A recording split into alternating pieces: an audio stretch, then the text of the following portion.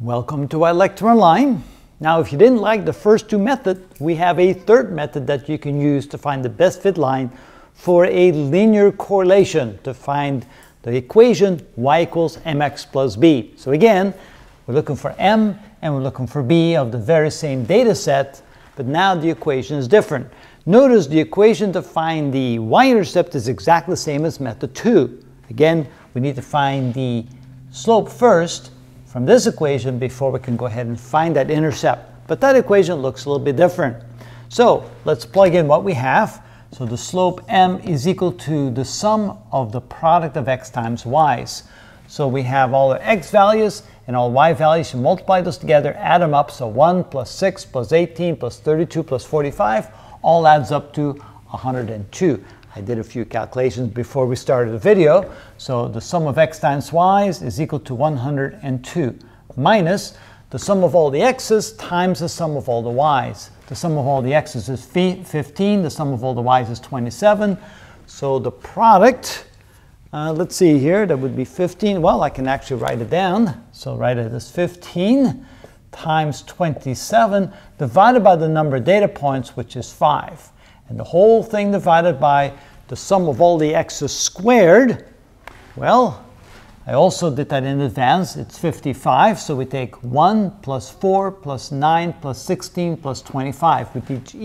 We take each x value, we square it, we sum it all together. That gives us 55 minus the sum of all the x's times the sum of all the x's, which is 15 times 15. And we divide it by the number of data points.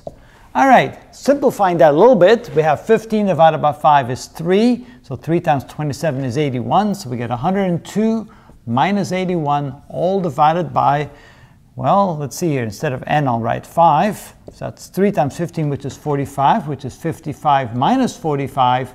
And I think you're beginning to see some familiar numbers. That is equal to 21 divided by 10, which is equal to 2.1. And so yes, we by now recognize that that's the correct value for the slope. We plug that into our second equation for b. So b is equal to 1 over 5 times the sum of all the y's, which is 27, minus 2.1 times the sum of all the x's, which is 15. And that will then be equal to 27 minus, this would be 1 over 5 times 27 minus 31.5. So that means that b is equal to 1/5 times minus 4.5, which is equal to minus 0.9. And that also looks familiar. So then we can plug that into our equation. Y equals mx plus b, or y equals 2.1x minus 0.9.